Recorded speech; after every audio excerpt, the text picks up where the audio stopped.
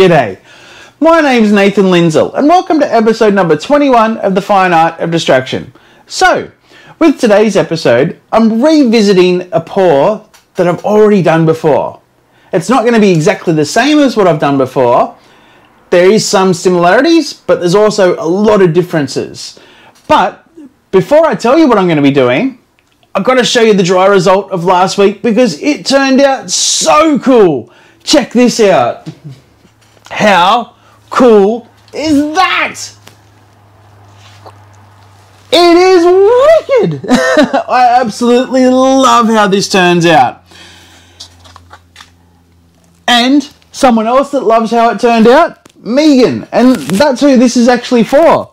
So I'm absolutely thrilled that Megan loves it, and she sent me through the funniest photo of her actually watching the video. It is priceless. But Megan, I'm so thrilled that you like it, and I can't wait to see it hanging on your house, on your wall. So, you.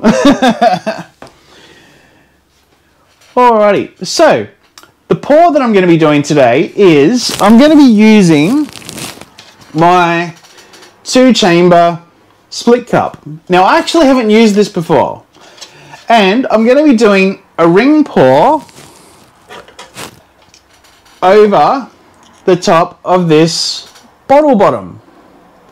Okay, so I'm going to be doing a ring pour over this little bad boy. And I'm going to be using 7 canvases. Ah! That's right. I'm going to be using 1, 2, 3, 4, 5, 6, and 7 canvases to do a 7-tier wedding cake pour. Now you're probably thinking, he's gone bananas, he's lost it. Well, yeah, I have. I've lost me marbles. But I think it's going to be a lot of fun and I can't wait to do it. So now that I've told you what I'm going to be doing today, and I've also showed you the dry result of last week, we'll head over to the table. I'll show you what products I'm going to be using, and then we can get going. Thanks, guys. Alrighty then. So here's all the products I'll be using today, and as you can see, there's not a lot going on here. I mean, there's a lot of canvases, but not a lot of products. The pigments that I'll be using today are from Health of Mind Art, which is rich gold and also jet black. I've mixed those pigments using the Shelee Art recipe. Now, you might notice that I use the Shelee Art recipe quite a lot, and that's because I find that it's the best recipe to use for pigments. I mean, there are other recipes, don't get me wrong, but it's the recipe that I like to use. Now, being the Shelee Art recipe, I actually can't let you know the ratio of what the pouring medium is, but I can say that it's made with Sonja's gloss varnish and also Taubmans Easy Coat in neutral, but I can't tell you the ratio. Alrighty, but if you want to know the ratio, do yourself a favour, jump on the website and do the Shelee Art course, because not only will you learn about the recipe, you'll actually learn about the bloom technique and a lot of other things as well. So yeah, it's well worth doing. The pillow paint, or in this case, the base coat that I'll be using today, is actually from British Paints, and it's 4 Seasons Defense exterior in low sheen. And would you guess the colour? That's black. I love using black as my base. And the reason why I'm only using 2 colours is because I wanted the gold to really pop. And I thought, what else can it pop on apart from black? So yeah, so it's literally going to be gold and black ringlets going all the way down the canvas. Well, I hope. My fingers are crossed. I hope that's what happens. As you can see, I've got my hot glue gun there. I'm using the hot glue to actually join the canvases together, as I did with the other one. Now, you're probably thinking, hang on, hot glue, that won't actually hold them together all that well. Well, in fact, I'm only using it to hold it in place, because once I pour the paint over the top of all the canvases, that paint will actually act as almost like glue, and it'll actually hold them together. I will eventually be doing a resin coating on it, but just to prove to you that the hot glue gun plus the paint actually works well together, here's the original wedding cake pour that I did, and as you can see, it's holding together, even if I hold it upside down. So yeah, so definitely it is strong enough. And then when I put the resin coating on, it'll never come apart then. Alright, as I mentioned in the intro, I'll be using my 2-chamber split cup and also the small bottle bottom. Okay, now that I've told you what products I'm going to be using today, I'll clear off all of this. I will then put across, lightly across all the canvases, except for the top one, obviously. You don't really need it on the top one. I put that cross there just so I can line up all the canvases on top of each other, so then I know that it's exactly in the center. When I'm doing it, it'll make a lot more sense. Alright guys, again, now that I've showed you what I'm using, I'll clear off all this and then we'll get started. Thanks guys. Alrighty guys, so I'm going to have to do a voiceover from here onwards because unfortunately with all my yous and yes, yes, yeses, I think I've broken my microphone. So what I'm actually doing here is I'm putting a line from corner to corner. So basically when I put the smaller one on top of the bigger one, I can actually line the corners up with the lines, so then I know it's exactly in center. So if you see here, so boom, right in the middle. Alrighty, so now all I got to do now is basically use the hot glue gun, put the hot glue gun on the smaller one, then place it on those lines, and then basically just continue the process until all 7 are glued together. Alright, I'll put some music on and we can all have a bit of a boogie.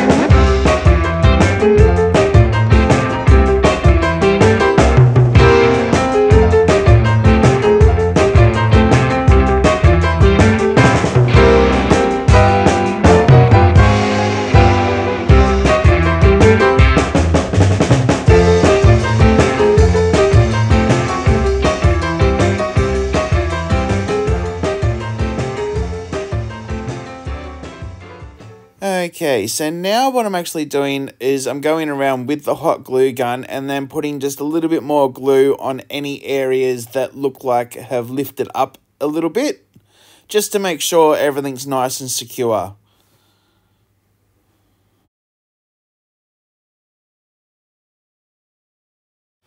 Alrighty then, so now I'm actually just checking the consistency of both colours just to make sure that when I'm actually pouring it out of my double chamber split cup that both colours come out at the same speed.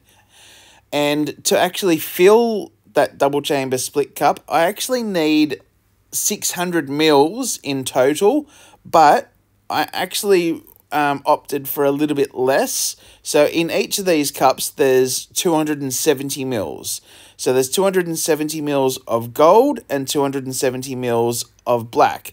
The reason why I opted for a little bit less was so when I actually pour it out, the first bit doesn't come out like in a big rush. It sort of comes out a lot more controlled. I hope that makes sense. For those that use split cups and do pours, it probably does make a little bit of sense.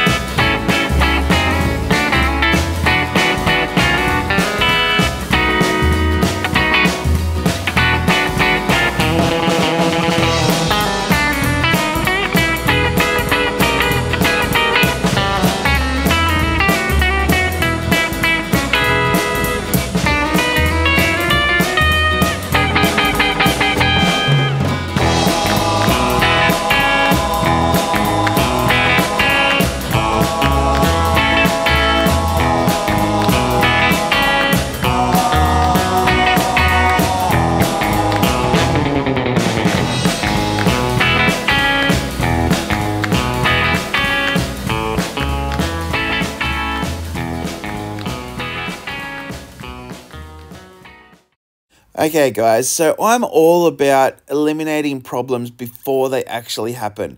And what I'm actually doing here is I'm straining the base paint as I'm pouring it onto the canvases. So then that actually eliminates any chances of any like glops or goobers actually appearing in the base paint itself. Because the last thing you want is after you've actually poured all your colours and you spun it out and then you notice there's a big goober in the middle of it. Sometimes when you try to take that out, it can actually ruin what you've actually done. And sometimes it's in a really good spot. So it's sort of a little bit heartbreaking when that happens.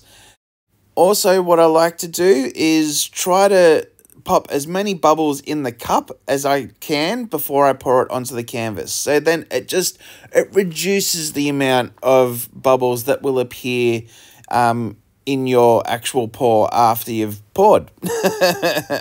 So now what I got to do is actually find the center of the canvas. And I learnt this trick from my good mate Nate Bright, where you basically just get a piece of string and lightly place it in the paint from corner to corner, and it actually leaves a cross in the paint without needing to actually get out a ruler or anything like that. So then I know that when I place my bottom bottle on there, it's actually smack bang right in the center. Okay, so that's enough of me talking for a little bit. So wish me luck, guys, and I'll start pouring.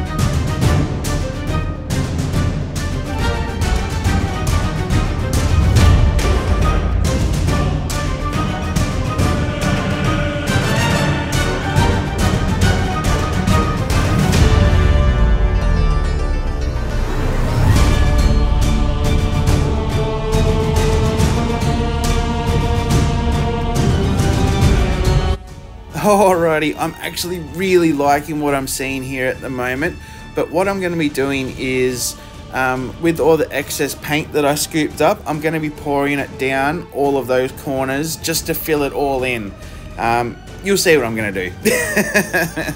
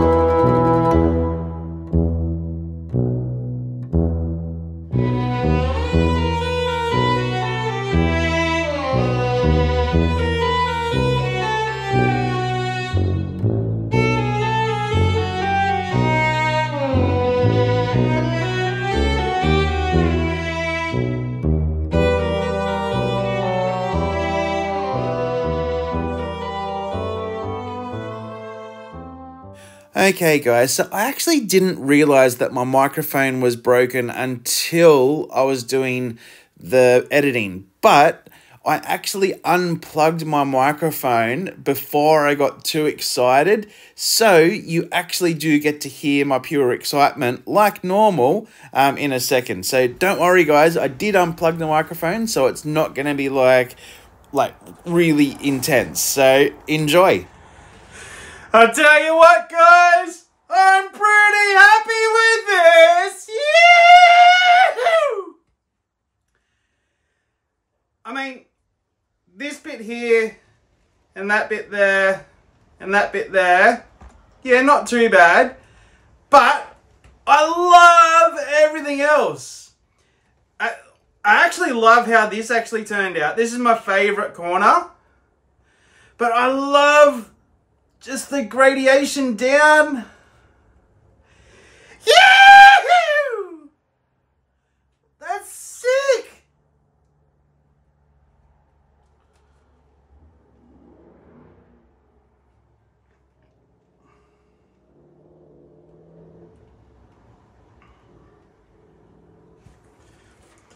I gotta bring you down for a close-up.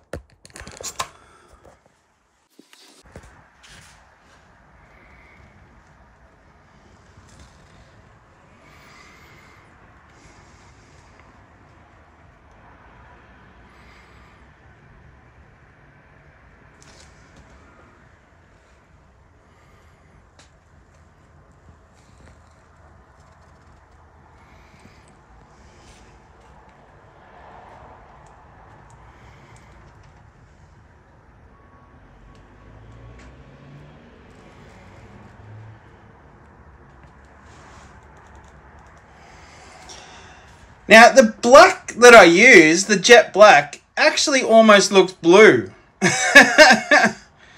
I actually don't mind that. I love that it looks blue, to be honest.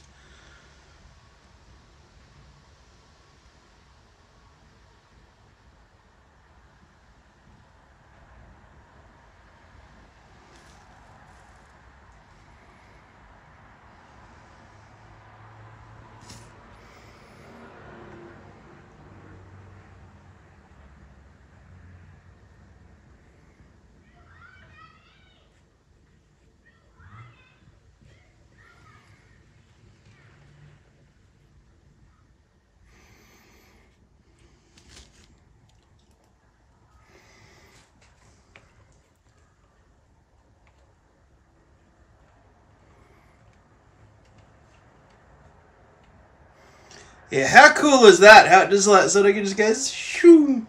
It almost looks like a guy in like a cloak. Like Darth Vader, or not Darth Vader, like the Grim Reaper or something like that. Yee-hoo!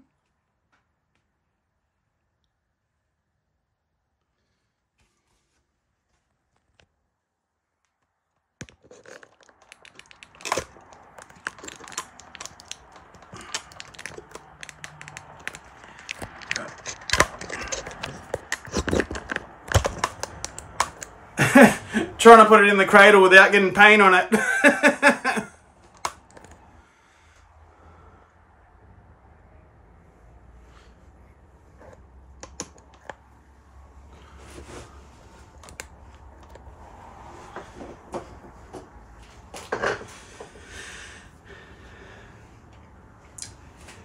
I must admit, it's not exactly how I have envisioned it actually going.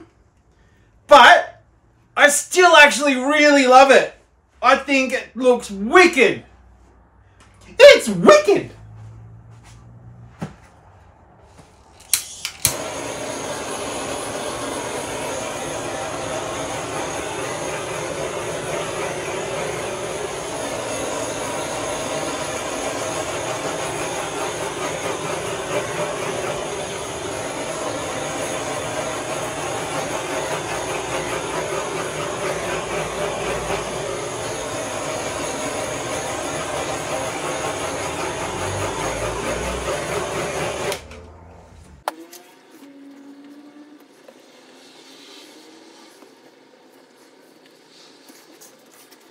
Now what I'm actually thinking is going to happen, because I actually poured the excess paint down the side, because it's actually using gold and black pigments, I'm actually thinking that when it dries, you're actually going to see like all the sort of the gold and black shimmering down the sides. Well, that's what I'm thinking is going to happen. But guys, what do you reckon of this? I almost swore then. I friggin' love it!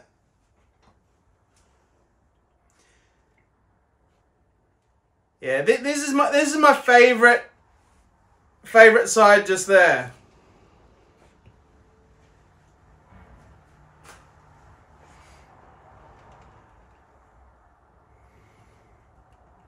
Actually, no, it's this one. So I've got two favorite sides. Well, three. 1, 2, 3. Actually, now that it's actually starting to sort of come through, I'm actually seeing more of the gold. Like, down the sides. Which is really cool.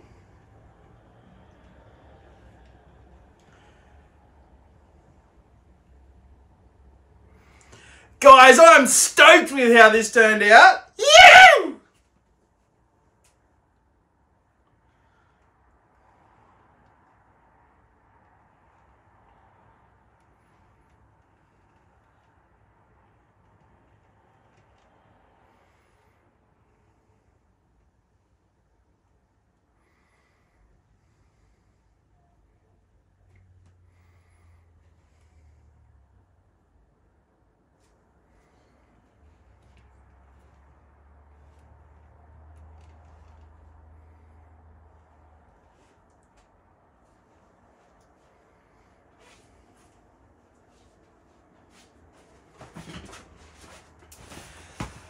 Alright guys, I just want to thank you so much for joining me on this episode.